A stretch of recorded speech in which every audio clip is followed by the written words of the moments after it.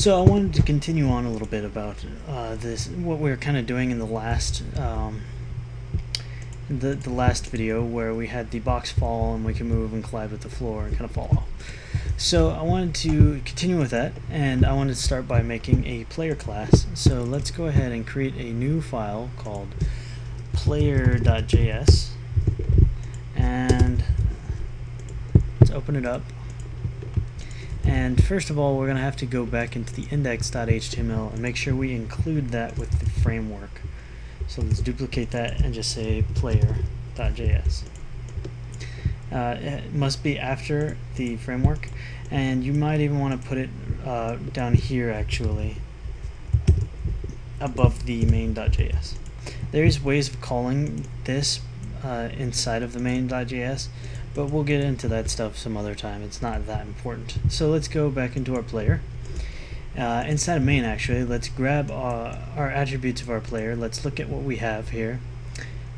We have a rectangle, we have gravity, we have an update, and we have a draw. So let's go over here and let's start by making our function update. Actually, let's make our let's call it player equals function, and let's say this dot update is equal to function, and this dot draw is equal to function, and this one takes in a ctx, it takes in context. And let's go up here to make the rectangle. So let's say this dot rect equals new rectangle, and it's going to be let's just put 0 0, and let's put 25 25, no, 20 20 to keep our last example going correctly. And down inside the draw, let's say rect yes, so we say rect.draw ctx, and we pass the context into there. So let's go back into our main, and let's copy all of this player stuff here at the top first. So let's copy that and paste it into our update over here. And then we don't need this. Oh, we didn't set our player color to blue. Let's go back over here and let's say this dot rect.color .r is equal to 0, this .rect.color .g is equal to 0. And now inside of our update, let's make sure we do, well, actually we got to create a player, don't we? So here inside of the main, let's do this above floor. Let's say var player is equal to new player. And down here in the update, let's say player.update, and let's down here, instead of well, this pretty much works, player.draw. That works because we just made that function anyways. So let's press F5, F5, sorry, I think I'm in Visual Studio or something. So let's go back, refresh over here, and see if we get something. Right now we're not getting anything. Let's check our errors. Yikes, I don't know what all those errors were about. Yeah, it's for the drawing portion, it looks like.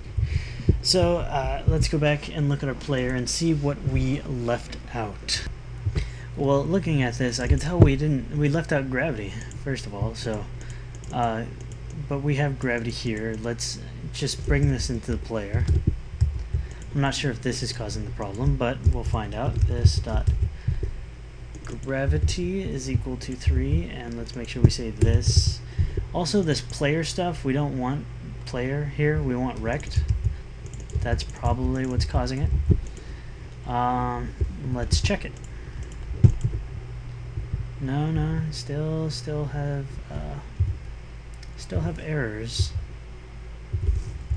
So let's go back here. So we gotta remember to put this. I've been programming in a lot of different languages lately, so let's put this in here for each one of these rects. Let's check it out. There we go. There he is. He's just not colliding with the ground. But that's okay. We need to work with it. So let's go back over to main, And right here is why we're having issues. We're just saying player.y blah blah blah. So we first of all want to pass in the player.rect into there, and then we want to say the player.rect here. But rather than saying player.rect and all that stuff, let's create a function instead of here. They're saying this dot set position is equal to function, and it's going to take in an x and a y. Then we just say rect, or this dot rect dot x is equal to x. This dot rect dot y is equal to y. So now we come down here and we will just say player dot set position, and we're going to pass in this for the y, and we're going to pass in, well, we would have to pass in player dot rect dot x in the first one, but we don't really want to do that. So let's just say if x is not equal to null, then let's set it, and if y is not equal to null, then we'll set that one, and we'll just pass null in for the first one. So that means nothing will happen to it. Let's check it. Something's happening. He's hitting it and disappearing. Interesting. Means that we are setting his position and he's teleporting somewhere. So let's figure out what that is. So I see the problem. Player.height. So a lot of transferring stuff, you're going to have a lot of errors whenever you're just trying to do it quickly. So let's put mod in here. And if mod is true, we're going to do something different. We're going to say if mod is equal to null or not mod there. And what mod's going to means is modify. So modify being that we adjust it by a certain amount rather than setting it to that amount. So otherwise, if mod is true, we want to say if x is not equal to null, then this dot rect dot x plus equals x, and then if y is not equal to null, this dot rect dot y plus equals y. So let's go back, and rather than passing in this stuff, let's just say the floor y minus the player dot rect dot height. So now, there we go. Fantastic. We got him going on there, and he's running, and it's working just like it did before, which is great. So now it's a great thing because now we've separated the player into his own class, so that we can manipulate the player class in here and have a lot less code instead of our main. And so we have more object-oriented programming. That's the goal. That's what gets us jobs. So yes, that's a quick conversion into the player class.